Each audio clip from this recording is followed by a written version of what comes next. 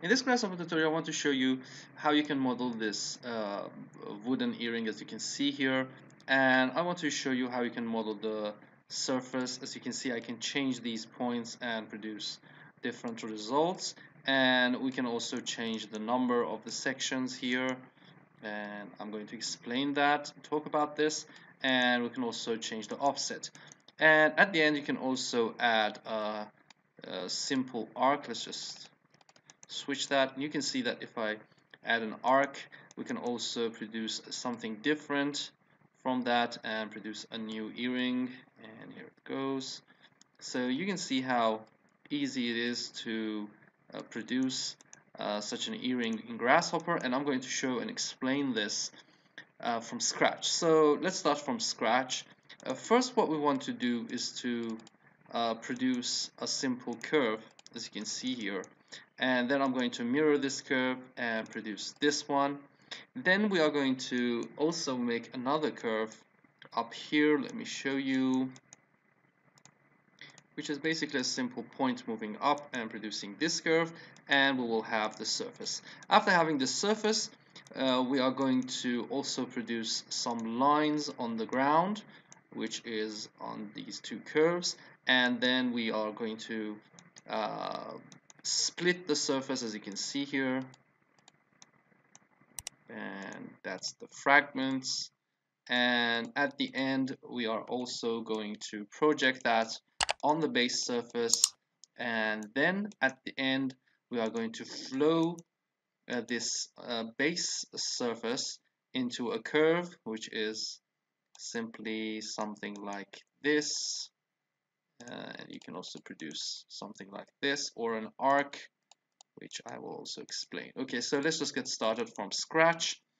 You can also make this in Rhino, or the base curves in Rhino. So to make it easy, I'm going to produce a point and give it a 0, okay, and also another point which is 0 again, and let's just move this one a little bit in the x direction, and we can give this a mirror this point by a YZ plane, which is exactly what we want, and we will have this point. So what we want to do is to move this point in the Y direction, and we will just create a simple curve. Another point will be here at the 0, and we can move this a little bit up and produce the other curve. So let's just make that. In the curve section, we can go for the interpolate tool and connect these curves together. Okay, we have this point, then we have this point with the shift key, and at the end we will have this point. Okay, here we go. And again, we can also mirror this curve. This time we have to give an x z plane, so this is going to be here, so that's going to be an xz plane. Let's just make that, turn this off, and turn this plane also off, extract that. Okay, and the last curve will be something from the start with the shift key, the point which is up here, and the end will be the mirror point. Here we go. So now we have those curves which we need, and you can see that by changing these points location, you can also change the resulting curve. Okay, so, and this one also. Okay, so what we want to do is to first produce a series of lines on the ground. So I'm going to go to the curve section and use the division or divide curve. So let's just do that. First, it's going to be here, and the second one, let's just put the bifocals plugin so you can see this. Okay. And now we just have to define the count of the divisions. So let's just give this maybe from 4 to 12 and give this to here. Okay, we can just change that. And now we can simply connect those points to line. So I'm going to go to the curve section and use this line here. Okay, Let's just give this to the line. And now I'm going to increase that or decrease that. Okay. So if we just simply split the base surface, assume that these two curves are going to make a surface, we can produce these strips. So let's just go to the intersection and the physical and make this surface split happen. Okay, so what we want to do is to loft this curve with this curve, and you can, there's a tip here, you can also, without making the loft, join those two curves. Go to the curve, join them. So this is going to be a, okay, this one. This is going to be a cool trick you can use. Join these two curves together, and as you can see, this is going to be a closed planar curve. And because this is a closed planar curve, if you give this curve to the surface, it assumes that it's a flat surface. So you can also use that if you don't want to use loft. So let's just split that with the lines. And here we have those fragments, right?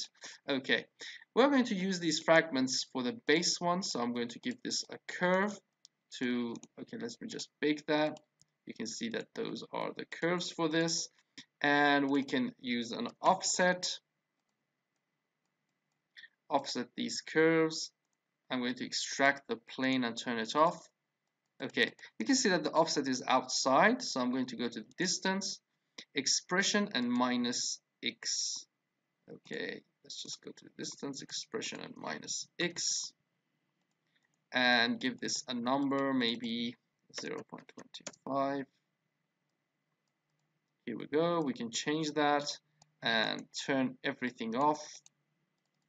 You can see that the borders are being produced, and now we can project those onto the surface. So let's just do that. Project, use this project curve on the surface, project these curves. The direction is going to be the z direction because we're going to project that up, and the surface is going to be this surface. Did I make that? I don't think so. So let's just loft this curve with the help of this curve, and with the help of this mirror curve will be the base surface. So here we can go give this to the brep, turn everything off, and we're good to go. And this is the base model which we want to put on a new curve to produce the results. So in Rhino 6 you can do that. Let's just have this surface as the basis. So I'm going to use again in the intersection physical, the surface split is going to happen. I'm going to split this surface with these curves. But remember, for these curves to split the surface, we have to flatten them, because if we give this to the curve, it's going to split one by one, but we want to split them with all 11 curves. So I'm going to flatten this, turn everything off. Okay, and if I bake the fragments, you can see that we have, you can move this here, and you can see those strips also. So this is the result, and what we want to do is to pick up this one. So we are going to go for item, use the list item to track this. Okay, the first one was the index 0, so we were just lucky to pick the first thing up. Okay, now we want to make a curve for that. For this one, you can do this in Grasshopper or Rhino, doesn't really matter. But let's just do this with several points. I'm going to go to the front view and produce several points here. Okay, this one, this one, this one, and this one. And we're also going to have a point in 0, which we just bring up. This is going to be the base. And then I'm going to mirror these points. I don't know the plane is right or wrong. It's the YZ plane, and we're seeing that in the correct direction, so that's fine.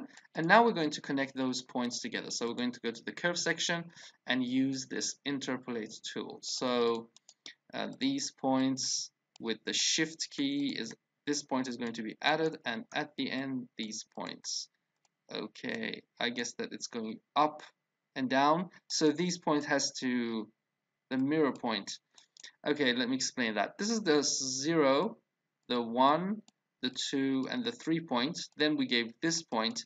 And now when we just mirrored this, this is going to go for 5, 6, 7, and 8. So what I want to do is to just simply reverse the direction of this. So we can just go here and put the reverse thing in, and we're good to go. And now we can put this model on this curve. So let me just decrease that to 3 points. I guess that's better one. So 1, 2, 3. Yeah, I guess that's better, and you can always change that to produce results. Okay, so now we have the curve. So if you go to the transform section, you will see this flow tool, and we can just simply flow. The base geometry is going to be this one, the geometry which we want to flow. And basically what the flow command does is that it moves the base geometry from a base curve, which I'm going to give a line, into a target curve, which will be this one. So it's going to bend it around this. And you can always reverse the base or the target direction to get the correct results. So remember, you can always give that to that. Okay, so we need a line here. I'm going to make that. Go to the curve, and here we have a line. And I'm going to make a line from here to the mirror section, and we have this line here. Okay, this is going to be the base curve. The target curve will be this one, and you can see that this is the inward section. So I'm going to use a toggle because this is simply true and false. We need 2 toggles here for the reverse base. We can simply just reverse the base, and that will just work, or reverse the target one.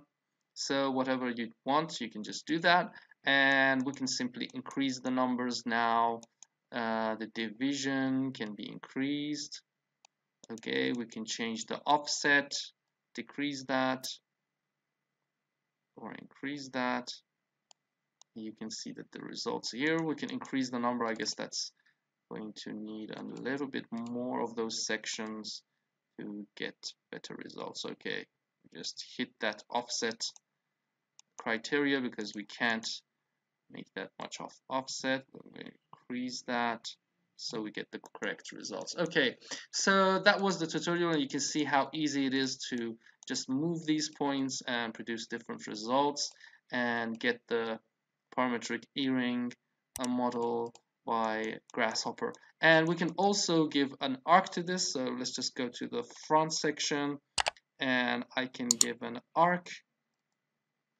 Because it's going to take a while, I'm not going to make this in Grasshopper, but just show you that you can also produce the arc here. Let's just put that into the curve section and give this to the target.